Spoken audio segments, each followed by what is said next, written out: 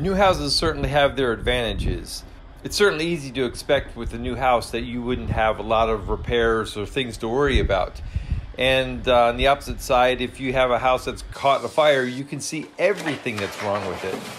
But what about if you're going to buy an old house? Old houses have unmatched character and beauty, but don't let that fool you. Underneath the beauty can hide a bunch of issues. So we're going to show you what to look for if you want to buy an old house. Electrical issues are often hidden because they're behind the walls by design. If there's a junction box, it's supposed to be accessible. And when there's drywall over that, that's not very accessible. And then we opened up this wall and found this. That wire there was hot. Just cut off and left inside the wall cavity. And then there's all these crazy splices in this. This is just all wrapped up, spliced, left in the wall cavity, and pull away from it. They're just bundled up. And so this is some of the advantages of doing a large demo renovation is you get to find a lot of these problems and correct them. But if you don't open up the walls, there's a certain amount of risk. Here you can see a knob, and the wires are wrap around the knobs as means of support, and then they go through the tubes that go through the joists or through cavities, and those are more than antiquated.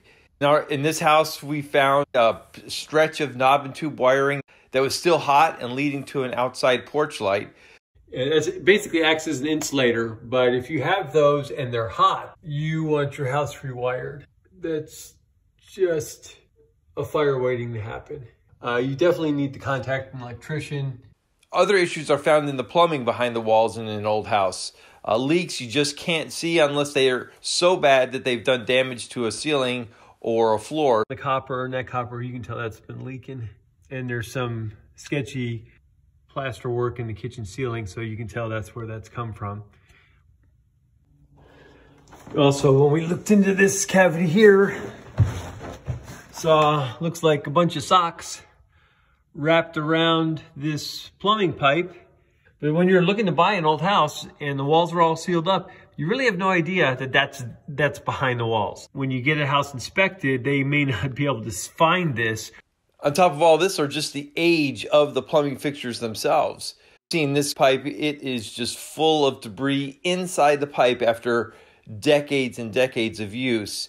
Floor sags are something that is in plain sight, but often the cause is sometimes hidden. So you have to do a little detective work. When you're looking at floor sags, you want to see the underlying cause, and that usually means going down below, either into a crawl space or a basement, or some area that gives you access to what's underneath a sag in a floor. Oftentimes we have found all kinds of holes and cuts and joists that just absolutely stagger the imagination. Sags are often very fixable, but you have to know what you're looking at and what you're facing if you're going to try to attempt a repair. A real simple thing to check the health of your HVAC is to look inside the returns. Here we pull the grate off the air return and look inside the cavity, and there are literally just decades worth of dust and debris hidden inside those returns. It's very easy to look for. Water damage is something that has telltale signs. The wood is just completely eaten away, and they had leaks in this area of the house, and water is death to wood. Of all things that can be wrong with a house, water damage is probably the worst because it's insidious till it finally causes a huge problem. And you can see here, these walls were badly damaged by water intrusion, leaky roofs, and the like. If you're looking at an old house and it's showing signs of water damage, you got to know the damage can be very extensive and involve major repairs. These old houses, a lot of them have no insulation in the exterior walls.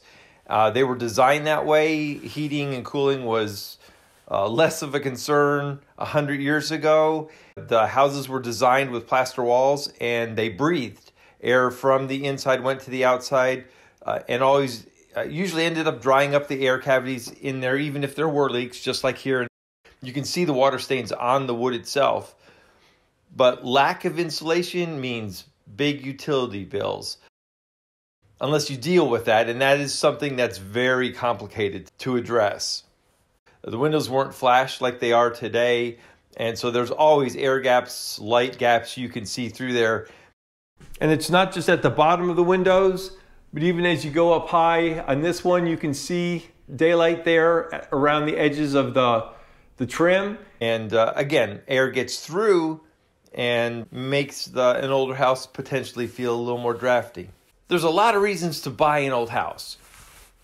Cost, beauty, design, character, where they're located.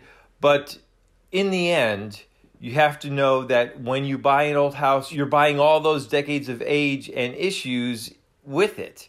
Knowing that these potentials exist give you an opportunity to make sure you're making a good decision and are buying it with eyes wide open and the ability to address any issues that come down the pike. Make sure you know what you're doing. Make sure you know someone who knows what they're doing that can help you with the repairs.